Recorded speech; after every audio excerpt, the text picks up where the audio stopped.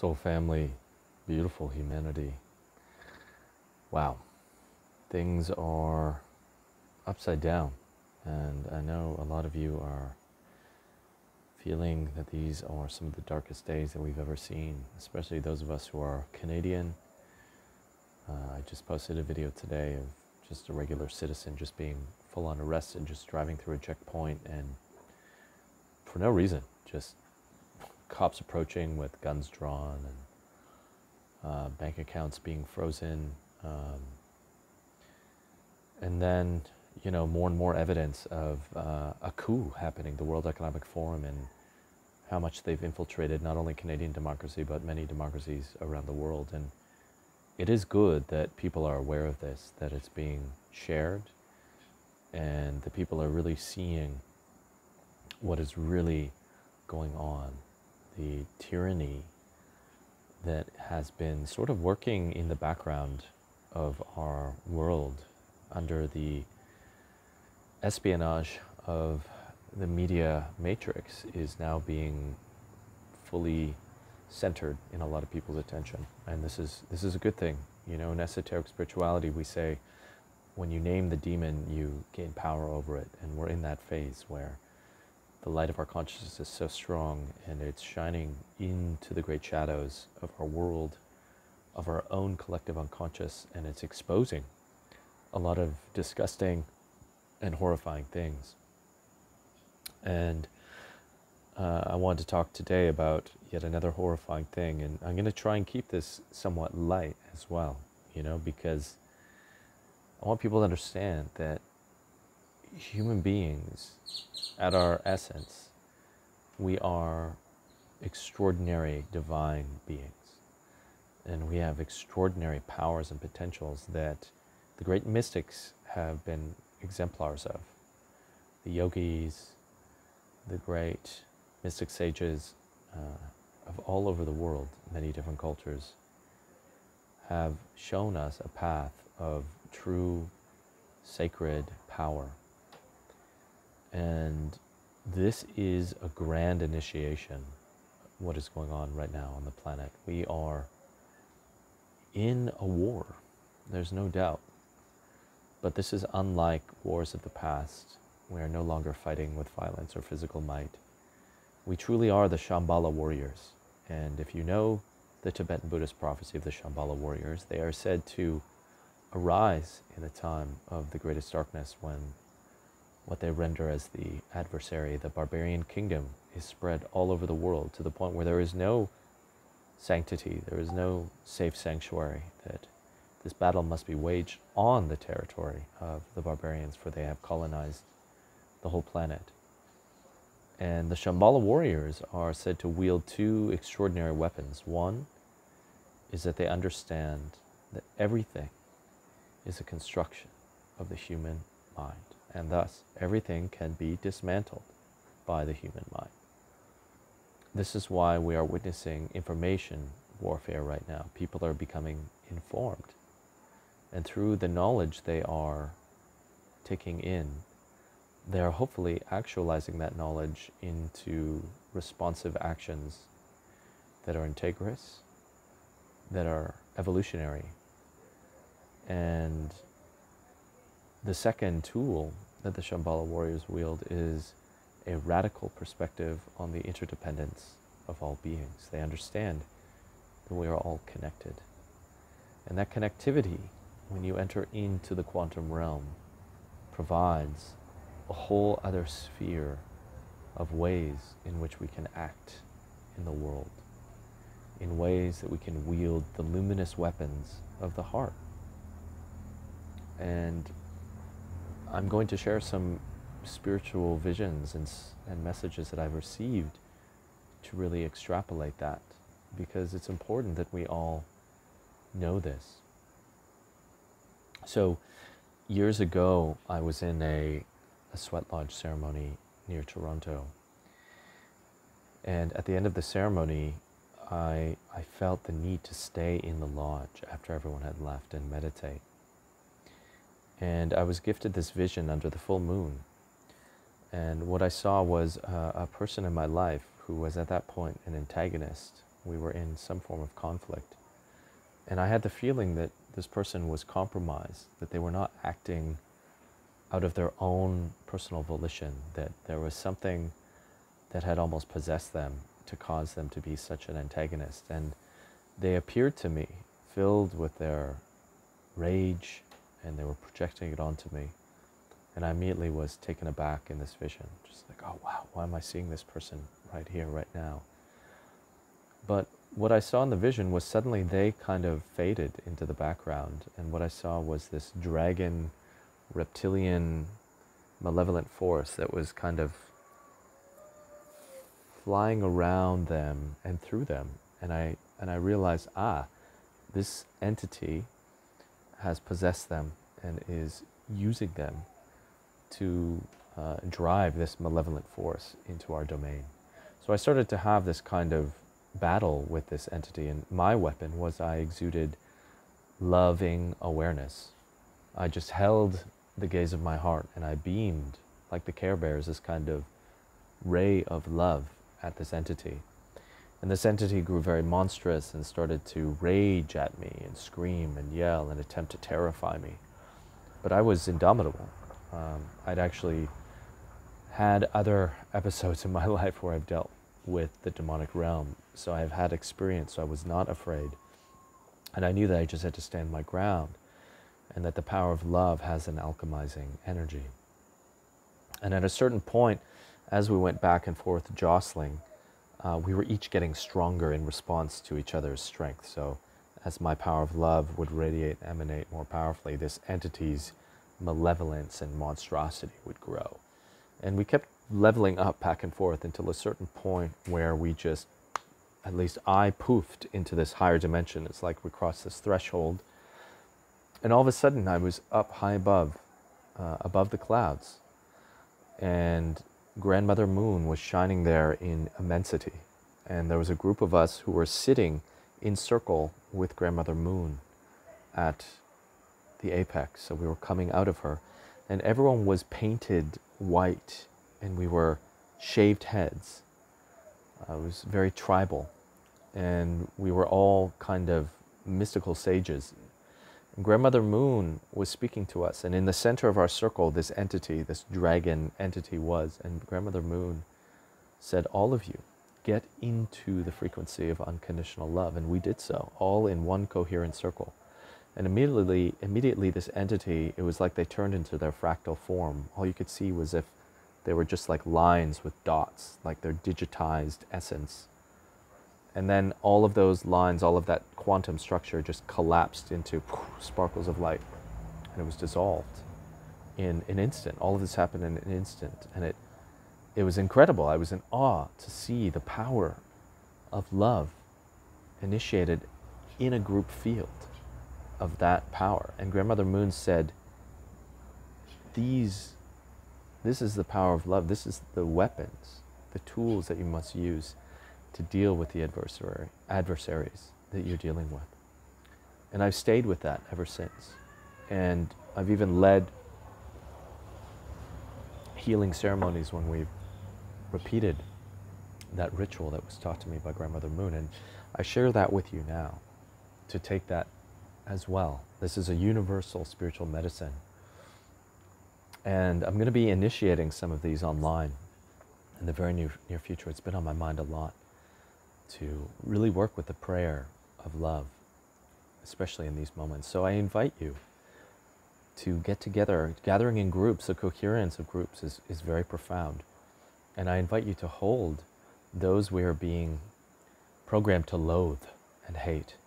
The Prime Minister, the leaders of such nefarious entities as the World Economic Forum, Klaus Schwab, the police, anyone who you might deem being compromised in their humanity and being activated in sociopathy and psychopathy, as many of these agents of the state of empire are right now, to hold them in your circles with this fierce love. And make sure you connect to your hearts, and make sure your hearts are connected to this cosmic energy of love, so that it is replenished by the power of infinity. I invite you to do that. On that note, I want to name another demon that we're seeing in our world today. And, I should also note, because I'm not someone who's into oppositional dualism, that in some of the ancient spiritual literature, demon was actually spelled and pronounced daemon. And it meant a teaching spiritual being. And truly, these demons, these demonic forces, are just some of the fiercest teachers that we have to deal with in our world. So on that note, I want to bring to your attention something that I saw today on the Government of Canada website, and it was posted on February 11th. And I posted this on my Instagram. I'll post a link to this. It's called Exploring Biodigital Convergence. And why this is relevant is, and I asked the question in a headline, what happens when biology and digital technology merge? We have to be aware of the transhumanist agenda right now, because the World Economic Forum, Agenda 2030, all of these things have as one of their foundational thrusts into the world transhumanism. And what that is this idea that the human being needs to be somehow augmented, improved, merged with technology, with machines, with AI. And I've covered this in depth already on former Wisdom Warrior chats, but it is time to really just reignite this conversation, because I feel when I talked about this a few years ago at the beginning of the pandemic, it was still very much on the fringe. And now we are seeing it emblazoned on our government websites as policy. And we have to be aware that they are now playing their hand. And these are the things that we need to resist. We need to see them and not look away from them. This is not about spreading fear or paranoia. There's nothing to be afraid of when you see these things. You must realize, as we saw in the film The Wizard of Oz, that the tyrant, the wizard, the grand evil wizard, is really just a broken-hearted being that has not been loved and has been warped by not being loved. And if you want to connect all the dots to where this is all connected to, you can see also my talk on the Archons, which is a Gnostic, thousands and thousands year old evidenced teaching about these negative extraterrestrial entities that we are coexisting with, that have hidden themselves in the energetic realms that we cannot see. And they have been interfacing and infiltrating human consciousness for eons, planting what the Gnostics called mind viruses. This may sound very sci-fi and dystopian, but I feel it's time to reiterate it, because as you've seen with our world nowadays, truth is seemingly stranger than fiction by the day. And again, this is nothing to fear. The Gnostics, these ancient seers of Eurasia, they also said that these are actually our kind of teachers in a way. And the human being, when we actually become aware through spiritual arts and cultivation of our spirit, which is our essence, our soul power, when we come to awareness of our great innate divine gifts, of our own natural divinity, we have so many tools to overcome these nefarious powers. Tools of just simple awareness. Being able to control one's mind, for instance, is very powerful and valuable nowadays. We should be meditating each day. We should be investigating the belief systems that have been conditioned into us by our society. We should be, as the Shambhala warriors, wielded the powers of our mind and realize that everything we see in the world is the product of a very abused and broken human-mindedness. And if we can start to bring all those fractured aspects of our collective together in our own selves and be paragons for what a whole human being, a holy whole human being would look like, with integrity, bringing online the virtues of our soul, which is the alchemical way the ancient Chinese saw the true evolution of the human being, infusing these vibrational principles that our visceral organs actually hold, called the virtues, which are the magnificent impulses. Or as the yogis would call, to bring on the siddhas, these superpowers of telepathy, telekinesis, clairvoyance, clairaudience. These are all spiritual powers, these metaphysical abilities that we can start to bring online, and many people already are bringing online their life, but on a very simple way, not to be too fantastical about it. Just having control of one's mind, freeing oneself from mental slavery is massive. So everyone should be meditating. We're all becoming initiated into being spiritual warriors right now. And we should all start looking, because when we look, we shine the light of awareness out of our eyes and out of the eyes of our heart. And we need to look at these things with impartiality. You can let the emotions swell. You'll probably feel such things as hatred and anger and helplessness. That's okay. Let those emotions flow. But try and bring these things into a peaceful contemplation through your meditation. Let the genius that happens when you are present come forth, and let the wisdom in your heart that is whispered to you by source intelligence, by the goddess herself, guide us all into the greatest action, as Grandmother Moon guided me in that meditation. It is our destiny to overcome these things. When we look at the transhumanist agenda, what we are looking at is human beings who have been convinced that our natural humanity is something flawed. This is the carryover of ancient religious ideas. It is also the sociopathic perspective that nature itself is flawed. And these are old stories. So the antidote would be to actually exalt nature, our own nature, to embrace our humanity, to embrace the natural goodness of our souls that all the great mystical sages have said is the truth of our essence. To spend much more time in nature and start to realize that we don't even need these governing systems anymore. They're very outmoded, antiquated. They require our cooperation. If we follow the philosophies of great nonviolent protests, such as enacted by Martin Luther King and Gandhi, we can start to realize we don't have to obey. We can be civilly disobedient, as we should be when we see tyranny amidst us. We need to realize that those compromised human beings who are enacting the brokenness of empire, we need to help them. And we help them by first not cooperating. We draw a line and we draw a boundary and we say, my brother, my sister, no. I will not allow my morality be degraded. I will not go into that warped sickness of the soul that you have been struck with. But I will be here to help you if you are so willing to rebalance, to realign. Even the Archons, even these negative entities are said to be now joining the path of evolution and wanting to develop their own divinity and goodness, for they are also our kin. All things can be redeemed by the beautiful divine power of love. And it's not going to be an easy struggle by any means, but we wouldn't want it any other way. The powers of soul require tests, they require challenges, and over time the zest of the warrior is that we relish those challenges, because it's another moment to show the incredible genius of our evolving powers of love and wisdom. This is the destiny before us. It's a mystery what will happen, but we are sovereign. Each and every day we can take control of our mind and our heart, and we can start to direct ourselves to good actions.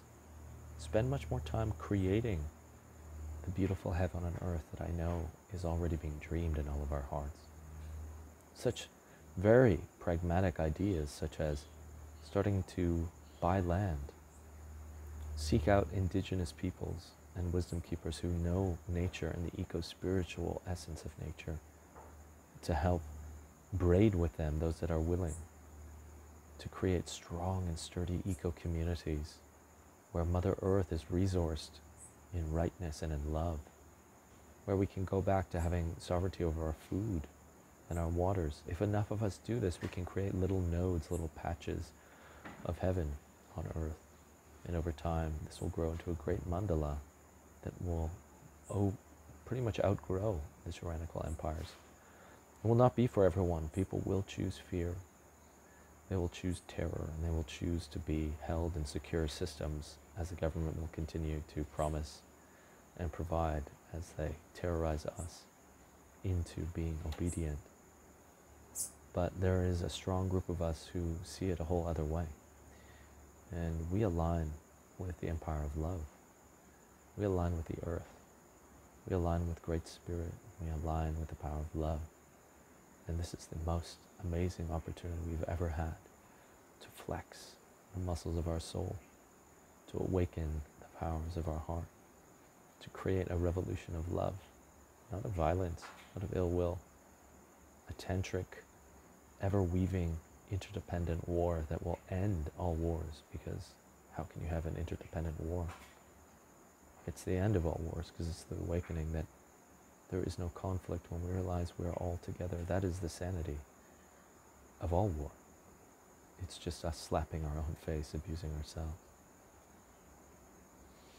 We have to realize that there is a dimension of great peace naturally happening on earth as she is, as we are. We can enter into that great peace at any moment we find the bridge of our breath and our awareness into the presence of our soul, the rhythm of our heart. And we need to bring that medicine more online. We need to galvanize our spirituality, the arts and sciences of unity, in the face of all these divisions that would try and tell us that some are tyrants, some are victims. We're all one family. And we will not be dismayed. We will not be convinced otherwise. We are unleashing the greatest power of love that has ever been known on this planet. And it will refuse no walls. It will overcome them all with magical intelligence and genius. So don't let any Agenda 2030 or transhumanist agenda scare you. These are but the tricks and the duplicities of a very wounded consciousness that is within us all. The more healing we bear and bring to bear in our own lives, and the more we galvanize the beauty of the human soul, and then togethering that in beautiful communities, we will find the true luminous weapons of the heart that are destined, as many mystics have prophesied, to win this war without any violence. A war that will end all wars. A war where we all come one. So stand with me in sacred solidarity, beautiful humanity. We were born for this.